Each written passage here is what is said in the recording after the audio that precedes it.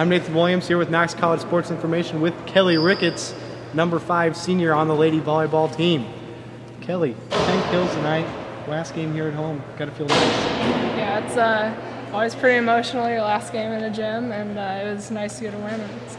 You're able to beat the Red Devils here tonight in 3 sets, 25-15, 25-12, and 25-15 in said sets.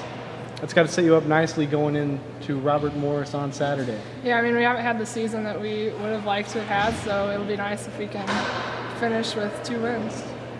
And there you have it for the Prairie Fire. Thank you, Kelly. Congratulations on the victory tonight. I'm Nathan Williams with Knox College Sports Information. Have a nice day.